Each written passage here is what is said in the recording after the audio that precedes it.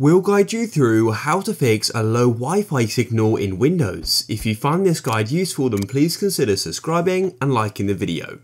So this may seem super obvious, but do just make sure you are close enough to the router. If you are far away, then that is why you're getting a low signal.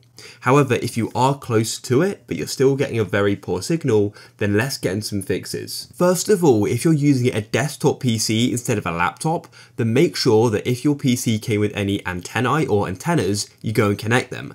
I actually had that problem, my Wi-Fi wasn't picking up anything, and that was simply because they weren't installed. For the next fix, we can update our drivers. So come to the bottom of your computer and you want to click on the search and you need to type in Device Manager, just like so, and this will go and open up.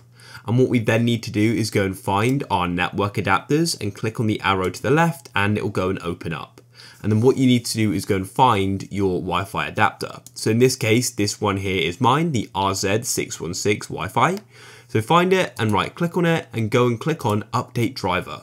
We can then go and do a manual one, so browse my computer for drivers, and then let me pick from an available list of drivers on my computer.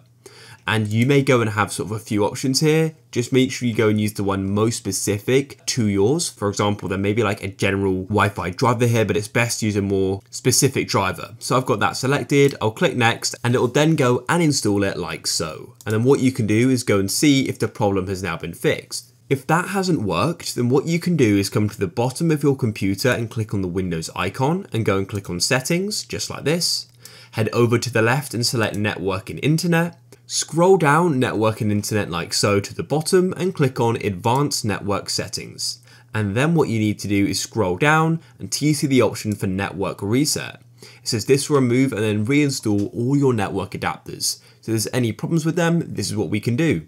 Your PC will be restarted as well. So let's click on Restart Now, and then you need to agree and press yes, and Windows will shut down and restart in 5 minutes, or what you can do is just come and click on the Windows button and go and restart it now. I've now restarted my computer, so now let's go and reconnect to the Wi-Fi again, and you should now be reconnected, and hopefully that will go and fix your problem and your Wi-Fi strength is now a lot better.